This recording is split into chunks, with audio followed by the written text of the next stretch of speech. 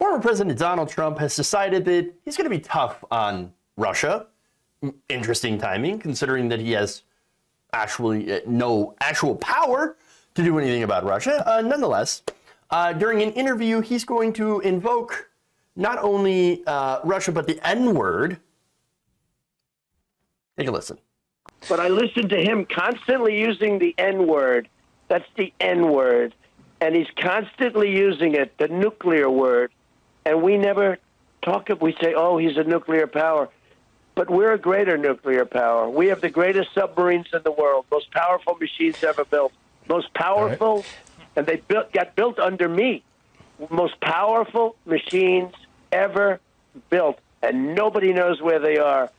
And you should say, look, if you mention that word one more time, we're going to send them over and we'll be coasting back and forth up and down your coast. The most powerful machines ever. And they were built under me. No. No.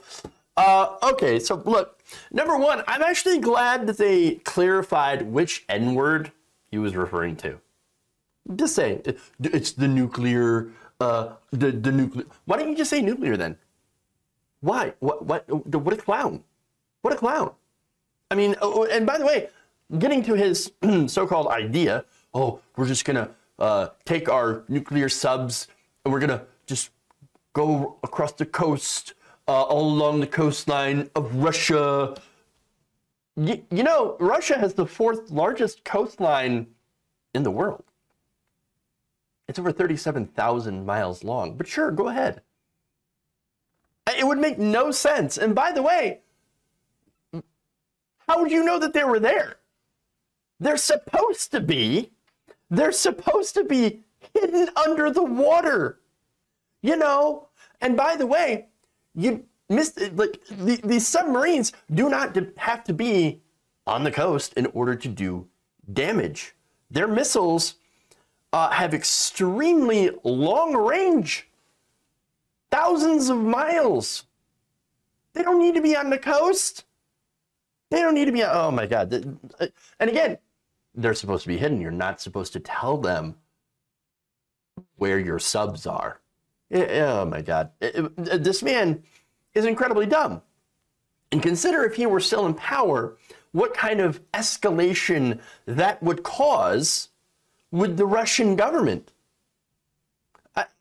He has no idea the amount of destruction that he could cause doing his ham-handed, ridiculous ideas on foreign policy.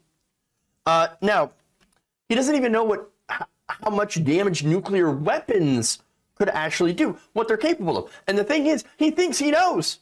He thinks he knows. In fact, here he is. This is one of his famous little speeches back in 2015. This is at least part of it. Nuclear is so powerful. My uncle explained that to me many, many years ago, the power. And that was 35 years ago. He would explain the power of what's going to happen. And he was right. Who would have thought? Who would have thought? Who would have thought? I mean, he explained the power to me. Very much power. The greatest power. Very, very powerful. And you know what? Nobody knows nuclear like Donald Trump. My uncle, he was a great scientist at MIT. He told me all about the nuclear. Okay. Well, there you go. But wait a minute. He doesn't even know what the nuclear triad is. Here's what he said. Quote, I think for me, nuclear is just the power. The devastation is very important to me.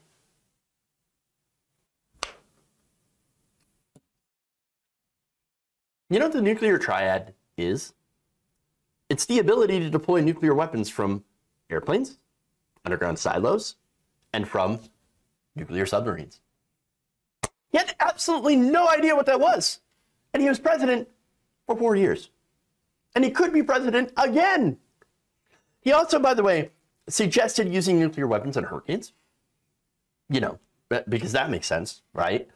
And reportedly often asked his aides about the possibility of using nuclear weapons, even asking if they could, I don't know, drop them on ISIS. I mean, this is ridiculous. According to a report, there's a foreign policy expert that on the international level who had went to advise Donald Trump about the nuclear, and that 3 times Trump had asked him about the use of nuclear weapons, saying, hey, if we have them, why can't we use them? Because you would destroy humanity in the process. The whole purpose of having nuclear weapons is as a deterrent to prevent wars. Because what we have is a policy of mutually assured destruction. That's the problem. You launch one nuclear weapon, well, I mean, there's going to be a lot more nuclear weapons launched. Even so, here's this quote about ISIS. When asked by Chris Matthews, where would we drop a nuclear weapon in the Middle East? Again, already, that's a hugely problematic question. And Trump said, let me explain. Somebody hits us with an ISIS, you wouldn't fight back with a nuke. No, you wouldn't. No, you wouldn't.